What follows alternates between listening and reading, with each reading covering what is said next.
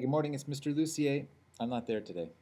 You know that by now. But if you're seeing this, it means you were successful in logging into the LMS, the Learning Management System, and you're able to access your courses. Now, just in case you're new to the whole e-learning thing, I want to give you a brief tour of what you should see when you log in. First, let's look at the top of the menu. You'll see an option to select your course. When you click that, you'll see usually two options. You'll see the RCR course, which is the one that you're in that I'm teaching you face-to-face. That's my classroom. And the other is the course that you're taking. For example, you might see a grade 10 science course like SNC 2P. If you see something else, you'll click on that. That's where most of your work's going to be done, is in that course. Across the top bar, once you've logged into your course area, across the top you'll see three main toolbars. One, resources. If you ever want to get back to this content page, the content of your course is located under Resources and Content. That's the key tab there. Under Communication, the key thing to pay attention to here is email, because under Communication, that's where your teacher's going to communicate with you about how you're doing in the course, what you need to do next, reminders to stay on task, that kind of thing.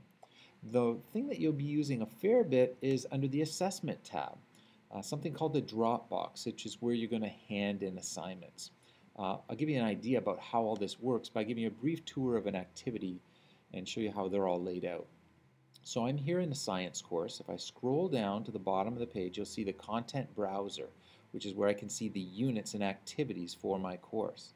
You're going to click on them in order, and your teacher might only show you one or two units at a time. And when you click into a unit, you might only see one or two activities at a time. In the case of this chemistry unit, there are a whole bunch of activities. So let's assume the teacher says, I have to do this activity on acids and bases. Activity 5. They've emailed me, do activity 5, and I go, okay, I'll go to the content browser in chemistry, find activity 5, and when I click on it, there are a couple of main parts of every lesson that I'd like to point out to you. The first is a brief overview of what you're going to be learning, usually really brief. The second tab is usually a list of expectations. It's all of the curriculum connections that the teacher's required to cover. The third and fourth tabs are the ones that are critical. This is the meat and potatoes of your course. So under content, you should see a number of poster pages that are essentially teaching you the content of that activity, teaching you what you need to know in order to do the assignment. There might be research, there might be videos, there might be interactive activities. There might be more than one page, in which case you'll say advance to the next page down at the bottom. Once you've gone through that, you can do the assignment connected with the activity.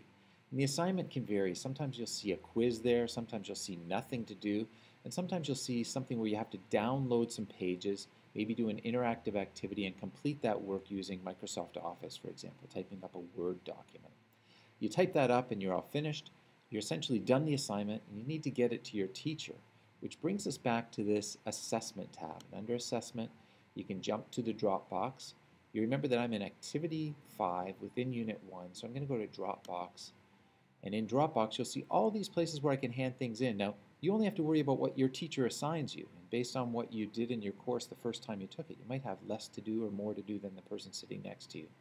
In my case, Activity 5, if I click that tab, it's going to bring me to a place where I can upload the work that I did. The teacher will take a look at it next time they get a chance. And that's also where I'll see feedback a lot of the times on the work that I did. So if you want to find out how you did on an assignment or see that a teacher saw it, you can also go into Dropbox to find that out. So those are the key things. You've logged in, you can find your course, you can communicate with your teacher through the email tab, you can drop things to your teacher through the Dropbox, and you can get back to the content of your course by clicking on Content under Resources. If you have any questions, don't hesitate to email me. You can contact me through the RCR course up in RCR. I may not be in for a day or two, so you never know. If you want feedback, you want me to give you a suggestion of what to do, you can email me there. Just go to RCR as your course, go to the Communication tab, hit email, and you'll be able to talk to me. I'll see you very soon. Have a great day.